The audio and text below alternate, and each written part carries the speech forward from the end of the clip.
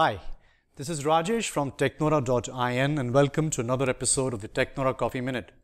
In this episode, I'm going to talk to you about how you can take your milk frothing technique to the next level using the Technora coffee machines, and also show you how you can achieve the perfect milk frothing consistency by ear by paying attention to the sound alone.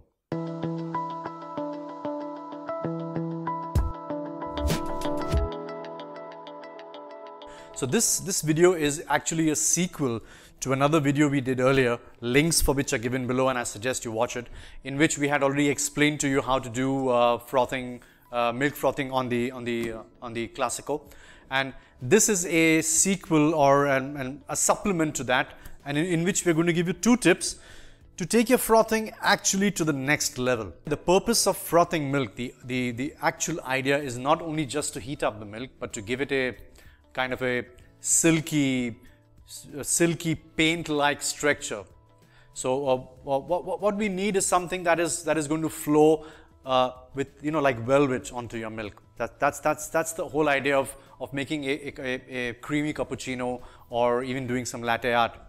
So it's called a process called the stretching of milk. So that's how you stretch the milk, you stretch the proteins, you make the whole milk appear thicker, and you give it a creamy, silky texture. So tip number one is the steam generation itself. So normally when you move from the brew to the steam position, when you flick the switch from the brew to the steam position, the light turns off.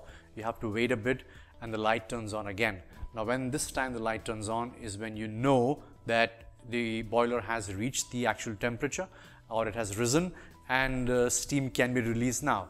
And what you would normally do is you would then slowly open the knob, allow the first gush of water to come out, and then watch the steam come out of the steam spout. But the tip number one here is slightly different.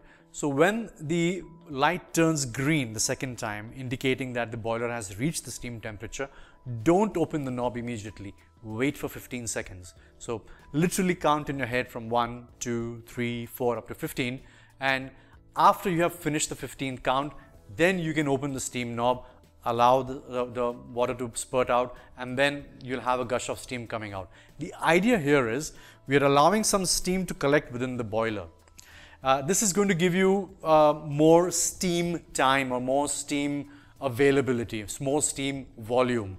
So when you open the steam knob after 15 seconds, you'll have the first gush of steam coming out, and the next volume of steam is going to be generated. So you'll basically have a longer duration of steam coming out, a longer duration of powerful steam coming out than before.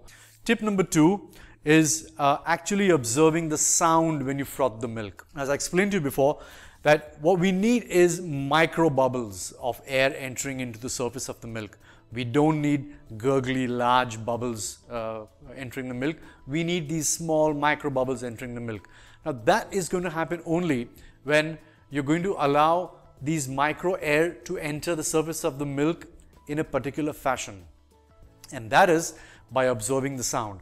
So when you put the tip of the spout into the surface of the milk or just below the surface, what we need to do is to adjust the steam knob such that you get that enough gush of steam that generates a kind of a surfing sound or a hissing sound. So once you notice that you've got the hissing sound, once you've tried adjusting the height of the milk spout, the height of the jug to the milk spout to a point where you can hear a hiss or a surfing sound instead of a gurgle, that's the right sweet spot that you're looking for. Once you get that, hold on for about 15 seconds and let some froth generate. At this point, you're going to see that a lot of micro froth is generating at that point where you can hear the hissing sound. That's perfect. So keep it there for about maybe 10 or 15 seconds, and then keeping the same traction, move the jug to another area, to the other area of the jug, and allow the same traction to move forward and the same hissing sound to happen in the other area as well, so that you start basically you start having a lot of micro bubbles air enter into the entire surface area of the jug. It's at this point when you can actually raise the jug a bit and allow the spout to go deeper into the milk, and then allow the steam to pass through and warm the entire volume of the milk slowly. So you've generated enough foam at the top, and now you just move the steam down towards the milk to basically to heat up the whole jug. So once you've done that and you touch and you hold the jug and you find that it's warm enough, take it out, shut the steam spout, tap the jug a bit onto the table, remove the larger bubbles, swirl it around, let the micro bubbles swirl around, let it mingle into the milk, and then when you see you have some kind of a homogeneous paint-like thick structure, that's when you've reached the exact the result that we're looking for. Do a bit of practice. I mean, it takes a little bit of patience, but it's definitely going to work out. Now, let me show you exactly how it's done. This is the surfing sound, and if you don't observe this and make it a gurgling sound, you probably make the steam higher.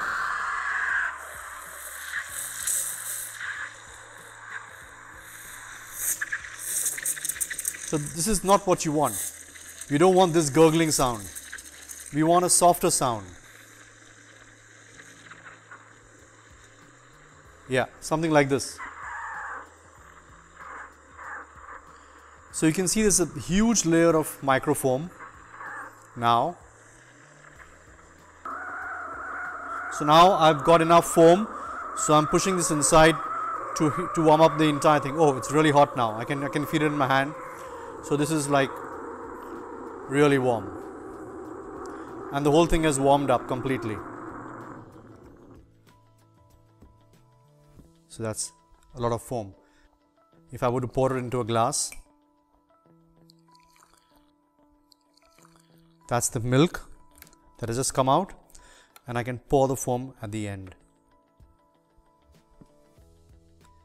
There you go. So that's it. Thank you very much for watching. I hope you enjoyed this video. For more information on coffee making and on coffee techniques and information about coffee, please jump onto our channel Technora.tv. There's lots of information there, lots of videos to help you understand how to make coffee at home, how to bring the same coffee experience that you have in coffee shops to your home. I enjoy doing this. I hope you enjoy watching this. Hope to see you soon. Thank you. Bye.